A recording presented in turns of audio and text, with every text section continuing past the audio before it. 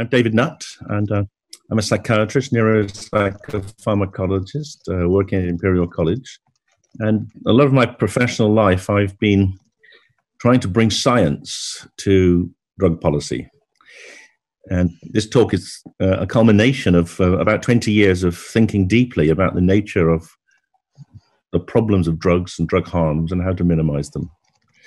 And as you'll see from the title, I believe decriminalisation is the way forward. And I'll give a little plug for my new book. On the right here, you see the second edition of Drugs Without the Hot Air, which goes into the rationale and the science behind this particular talk in much more detail. And importantly, all the proceeds of that book support my charity, Drug Science. This is an image of me being sacked by the government. I used to be the government's chief drugs advisor and was sacked in 2009 by Alan Johnson. And the reason I was sacked was because I was arguing that current drug policies aren't evidence-based. And there was a particular obsession with drugs such as MDMA and new psychoactive substances and cannabis to the I think as almost deliberately producing a smokescreen to avoid confronting the drugs which are particularly still the most damaging in the UK, which are alcohol and tobacco. And that's really shown rather well with the scales of justice in the bottom left-hand corner. And at the time, I thought I was right, but I argued that cannabis was unfairly penalized. So subsequently, I was proved right because no lesser authority than President Obama said so. And in a remarkable speech where he, for the first time, admitted that US policy on drugs had been wrong, and that cannabis should become legal, at least be allowed as a medicine, as it is now in over 31 US states.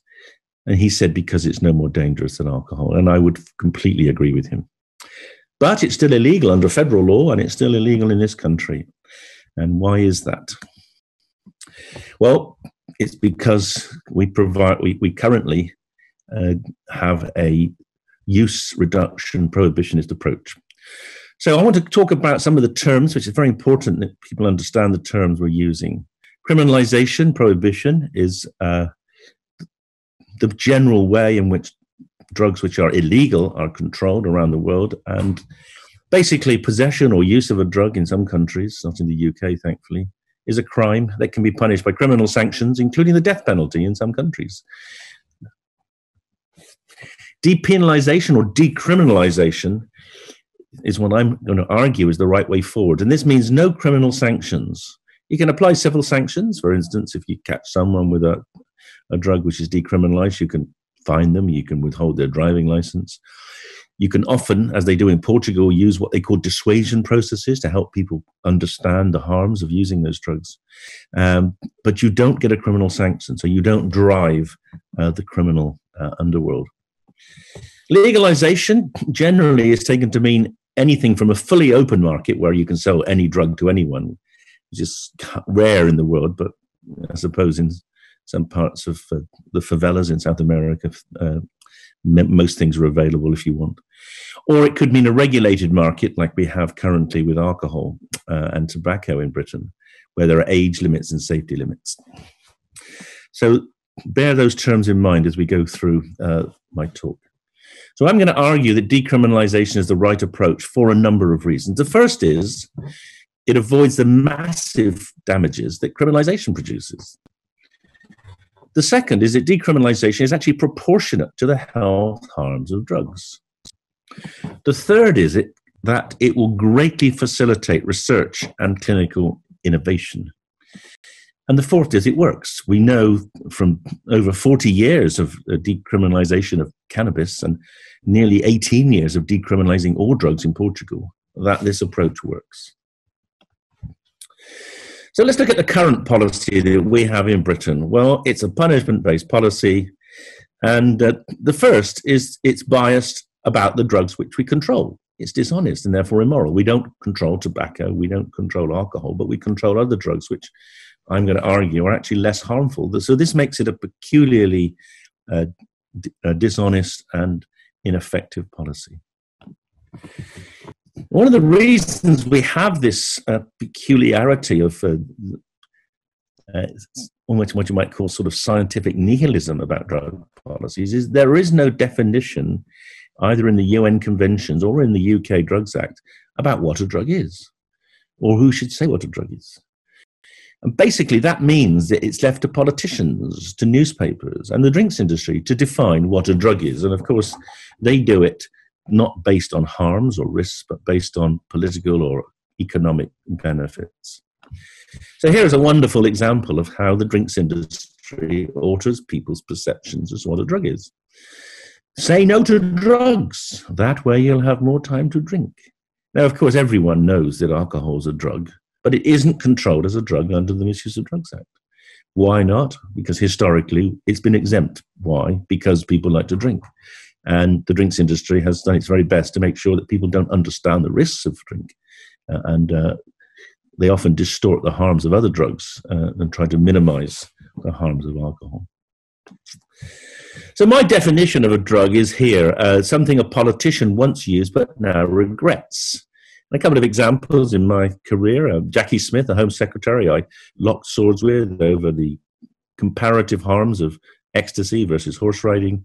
She said I smoked cannabis, but I didn't enjoy. And you think, well, why would you bother? But maybe you had to do that to get into the Labour Party in Oxford when she was there. David Cameron, I did things when young I shouldn't have. We all did. And the great thing about David, he tended to do drugs which began with the same letter as his name, C. Drugs like cannabis and cocaine. So we know there's a strong tradition of politicians using drugs. We've had this recent example, for instance, of Michael Gove having been quite into cocaine parties. But he now regrets that, but he's very glad he wasn't caught and wasn't imprisoned for it. When we're looking at drugs and drug policy, what are we trying to do? Well, we are trying, most of us would argue, to reduce harms. And well, perhaps the most important, significant harm of a drug is death. And here are the latest data we have on deaths from different drugs. On the left-hand side, you see tobacco, over 80,000 premature deaths. Alcohol, about 28,000. Opiates reached all-time high last year of nearly 1,800, sorry. And then cocaine, paracetamol, amphetamine, ecstasy. So the big killers are tobacco. Some economists say that tobacco deaths don't really matter. They're called what they call good deaths because people who smoke pay a lot of tax during their lifetime and then they die before they can draw their pensions. So actually they're net contributors to the economy. Whereas alcohol deaths are much more spread out across the age range and they do have a very powerful impact on young people. And then opiates are the third. So these are the three big killers. And you might have think that those would be the drugs we wanted to focus most of our attention on. But in fact, largely the hysteria that you read about drugs in the newspaper and the media is focused on drugs that are on the right-hand side, ecstasy and cannabis, etc., which have very low levels of harm. And one of the most remarkable studies I was involved in was this one, which was published about 10 years ago now in The Lancet, and it was the most systematic analysis of drug harms that had ever been done. We determined that there were 16 different harms of drugs, and we took these 20 drugs and scaled them on these 16 harms. 9 of the harms are the harms to the user, and 7 of the harms are harms to society. And the harms to the user are scaled as according to the blue bars, and the harms to society as the red bar. And you can see that when you put the two together, alcohol is at the top of the list, because alcohol has such enormous impact on other people. Alcohol damages almost every single family in this country through either the economic cost or the child abuse, the damage, the violence in families, or the road traffic accidents, etc., that alcohol produces. It's not the most harmful drug to the user. That is to the right of alcohol. You see heroin, crack cocaine, crystal meth. They're more harmful to the user, but they're much less widely used. So it's the fact that up to about 80% of adults use alcohol that makes alcohol the most harmful drug. And that is a very important consideration because we do want to try to minimize harms, and alcohol should be the drug that we really focus our attention on. But as I say, it's eliminated from Misuse of Drugs Act, and it's avoided. Most politicians will avoid trying to do something about alcohol. One of the things we discovered when we finished this piece of work was that... To continue watching this video, click the link in the top left or in the description below. Or visit iai.tv for more debates and talks from the world's leading thinkers on today's biggest ideas.